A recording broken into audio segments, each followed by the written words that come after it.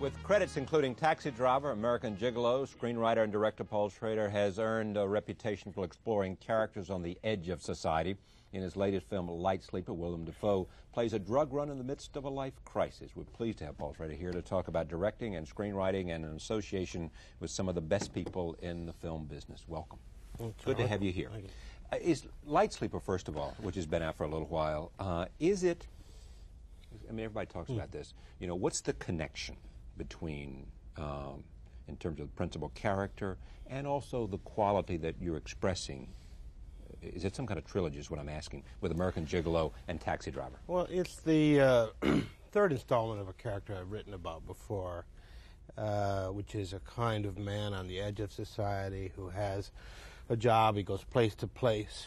He looks in on other people's lives. He doesn't have a life of his own.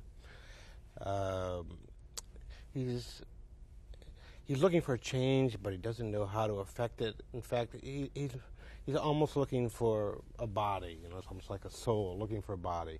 And when he was 20, he was very angry, and he was a taxi driver. And when he got to be 30, he was very narcissistic, and he was a gigolo. And now he's 40, and he's anxious, and he's got a dead-end job as a drug delivery boy. Right. And where will he be when he's 50? I don't know. I asked me in 5 years. You'll clearly come back. I don't know. You know, that's too far down. That's a hypothetical. Yeah. Where was this idea for this drug for Light Sleeper born of? What gave birth to it? Well, actually, a dream? I hadn't written anything original in a while, and I gave up sort of thinking about writing an original character, and I directed some scripts by other people and adapted a few things. And then a couple of years ago, less than 2 years ago, I had a vivid dream. And I woke up and this man's face was right in front of me. And this was a man who was one of these boutique carriage trade drug dealers. And I woke up saying he wants me to write about him. And I realized that must have been what we were talking about in the dream. And it occurred to me that the character that I had been looking for had come and found me. And that the character was, in fact, me. And then hard upon that was the realization that it was the same character I had written about before. He was just getting older and less secure. But are you saying that each of these characters is also you? Is it an element of the personality? Well, I think that's fairly obvious, you know, that you know, we do have to mine our own veins. Yeah, okay, but that you can do that to a lesser or a greater degree. I mean, you seem to be suggesting it's to a greater degree rather than to a lesser degree. I mean, all writers write of their own experience. No, I mean, I've never had any of these occupations. Right. I've never been that kind of on the edge. So it's metaphorically closer to me than it is in terms of the details. Which script are you proudest of? Raging Bull, Taxi Driver?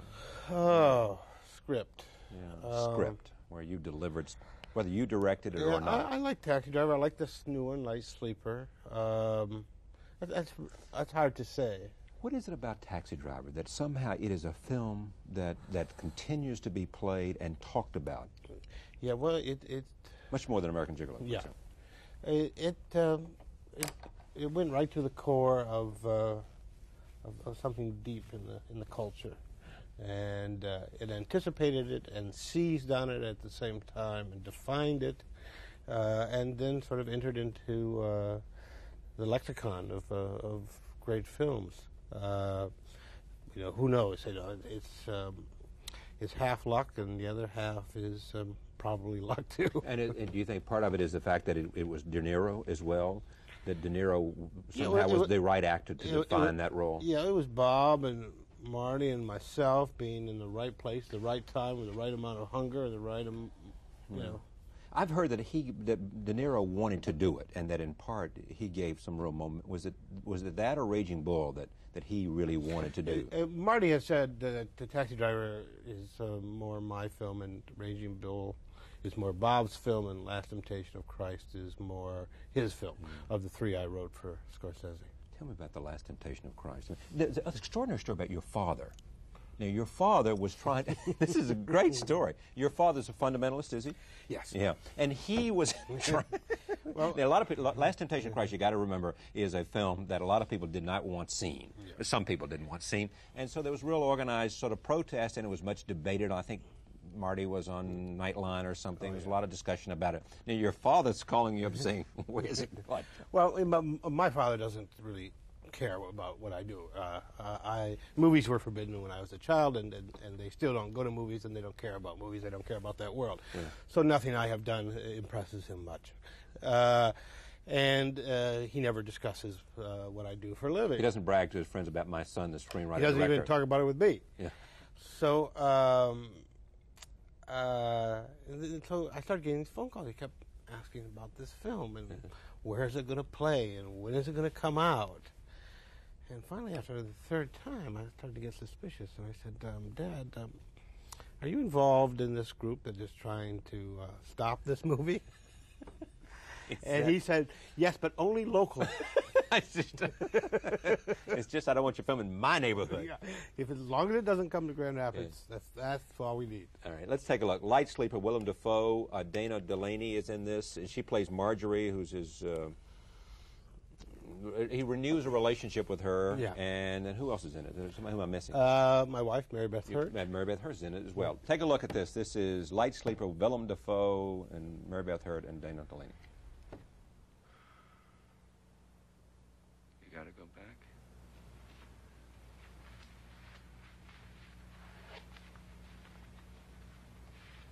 This is the end. It was wonderful, and I'm glad it happened this way. It will never happen again. You will not call me. You will not see me again. I'm happy for you. I wish you the best. I'm leaving. I should have left the hospital, but I don't regret it. Please get dressed and leave as soon as you can. I have a key. Bye. Marianne. It's my fault. I love you.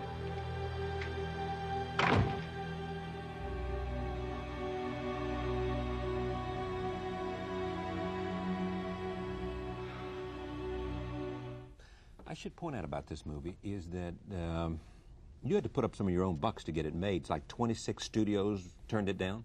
Well, there aren't 26 studios. Oh, 26, whatever they are. Companies, whatever. Companies. Well, shows you what I know, doesn't it? Well, I was playing a kind of dangerous game, and at a certain point, I had a cast, and I was starting to get the movie made, and I wasn't getting cash flow. And it looked like it might be falling apart. Did you have Sarandon and Dafoe signed on by now? Well, I had their word, but I hadn't paid them any money, therefore I didn't have them locked down. Right. And I remember something that Coppola Francis had said to me once. He said, just start making a movie. At some point, people will believe you are making it, and will pay you to make it. And so I just announced that we were going to start pre-production. And I financed it out of pocket for about 4 weeks until I ran out of out-of-pocket funds. And fortunately, right about that time, the money did come in. So Francis was right. Francis was right. I did get reimbursed, so I am not an investor. You got reimbursed for the amount of money that you put in. Yeah. That was it. Yeah. Is directing easy? If you've got great stars, have you cast that thing well?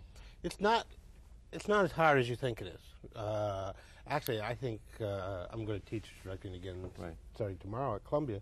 Actually, I think that almost anybody can direct a movie. If you get a good cinematographer. If you get the right support system, they can ghost direct a movie right around you. It's hard to do a good movie. It's hard to have that kind of clarity and decisiveness all day long that allows you to come out with a coherent, energetic film at the end. But if you just want to get through it, it's not that hard. It's a pleasure to have you here. Are you in New York for a while? Then you're going to be teaching at Columbia? 10 years. You've always lived here? No, just the last 10 years. Oh, the last 10 years. Okay. I mean, you've been here for a while, I admit. Yeah. That. You born where in the middle? Grand Rapids, Michigan. That's right. You and Jerry Ford, huh? Yeah, absolutely. He used to come to my high school. Is that right? I'd love to have you come back sometime. I love Mishima is the correct pronunciation, because I was always fascinated by him, and as obviously you were. And that's one of your favorite films? Yeah, it is. It is my favorite. Okay, good to have you here. Thanks very much. Light Sleeper is the film. Tomorrow night, Camille Paglia, who shook up the politically correct world with her controversial book, Sexual Persona, offers some of her views on sex and art and the American culture. See you then. Thanks for joining us tonight.